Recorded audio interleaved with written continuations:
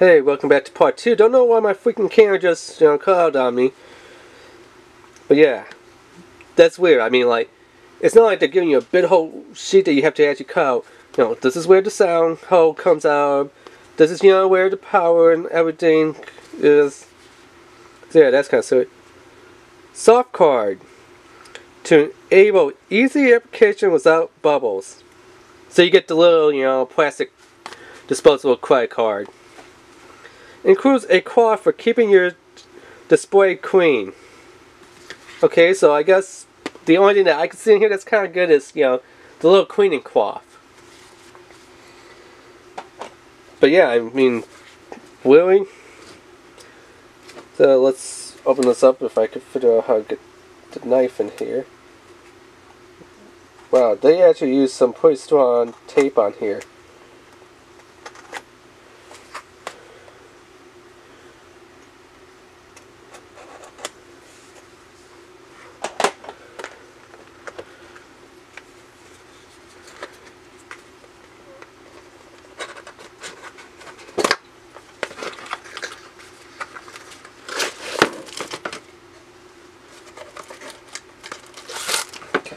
Yeah, here's everything that we get. Screen protector. I don't know how good you can see it, but a little plastic credit card and the cleaning cloth, which, I can't really complain about the cleaning cloth because, it's a cleaning cloth, so it's pretty good. Here's our case. Kind of misleading, okay? I mean, if you look at the package, it looks like it's going to be a big old giant case, doesn't it?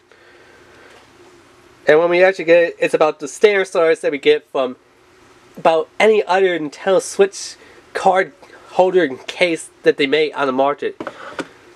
There was, a couple little clamshell one. There was a black clamshell one. There's another one from Power A, I think it was, that made one. Yeah. Oh my god, when you crack it, when you open up the lock, it almost feels and sounds like you're going to break it. I mean, closing it sounds like you're closing it, but yeah, I don't like that big old popping sound. It really sounds like you're breaking something. So, Nintendo Switch card. We'll pop that in there, and just seeing that it could hold an SD card, and let me see if I have any SD cards. So, yeah, it's just the removable SD card. So, this little piece, this piece,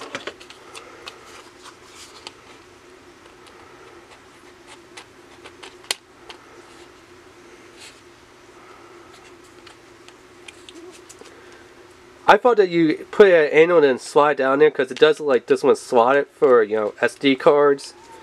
Apparently not. You just stab it in there. Now, here comes the fun part and see how good they are when they said easy to insert and remove games. Let's see how easy it is to remove games. Actually, it was pretty easy to remove a game. Now for the SD card. Yeah. You just gotta put your thumb on it, hold your thumb down, and slide it. And it comes out pretty easily. And I know this is something that a lot of people is gonna be asking me. Can you put an SD card and a Switch card in the same little holder slot? So let's get the SD card in there and Switch card. And as you can see from the back here, SD card, and this, the Switch game. So, yes. Because I know there has been other ones that, you have to sacrifice a game card slot just to put your little SD card in there. And then there's other ones that, it's hard to get them out and stuff. But this one actually kind of is somewhat good, Put your card in there, and you can put this there, but if you still need to add more games, you just double it up, lay it on top there, like a little memory card sandwich. It's a data sandwich. Data on the memory card, data on the game card. It's a data sandwich. Of course, it would be more of a sandwich if it had something else on there from the other side, but yeah, anyway. But yeah, like I said, the material feels pretty good. The only bad thing is that, you know... Okay, why is this not closing anymore? It's not lining itself up. There we go. Now, snapping and close sounds okay. Open it, like I said, is scary. And let's do a little test here. Let's just pop them in here. Let me kind of slot that down in there. So I'm going to close them there in two separate things. Not really much rattle in there. Now let's double it up for the fun. Just to see how much rattle there is if you did double it up. Are these two actually going to be knotting together? Nope. Sounds pretty quiet. I mean, obviously it is going to rattle a little bit because, you know, it's on a hinge joint here, as you can clearly see. But I have to say that, you know, they made a pretty great product here. Like I said, the only thing that scares me is every time I open this up was that big old loud, like 4th of July firecracker popping sound. But other than that, I mean, it's places to put your memory card, places to put your games, and if you want to, you could double up and put 16 memory cards and 16 games in there. Which is pretty awesome, because like I said, other ones, you know, you have to choose. Do I want to put a game in this slot, or do I not put a game in this slot, and I'm able to put my memory card, because, oh no, my memory card's in there, but I can't put my game in there. Like, you know, some Power A and other companies out there that done this. But I have to say, York, you actually managed to do a pretty good job that actually impressed me. You know, which was pretty awesome.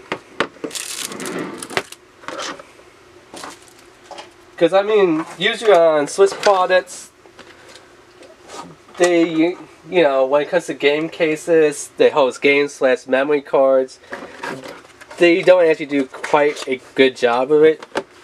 Like I'm saying, you know, like you have, like, as you can clearly see on the picture here, if I could zoom in a little bit. You know, this is how you usually have to have it set up for on other game cases, you know. You put all your games in there, and then one cartridge slot, you have to leave completely open so you can put your little SD card in there. I like this that, hey, you can put your SD card in there, and if that spot's occupied by SD card, but you have another Swiss card, you could sandwich it. Put your your Swiss card, on top of the SD card. Other companies that made the products, they don't do that. Which I think that they should really take a look at, because it's kind of like a no-name brand.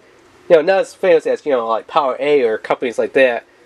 But other companies, they should really look at this and say, wait a minute, instead of giving one slot to put your SD card, but you can't put your game in there, why not we take an idea from YOK over here, that, you know, SD card and game go on top of each other, and there's still room to close and fit everything?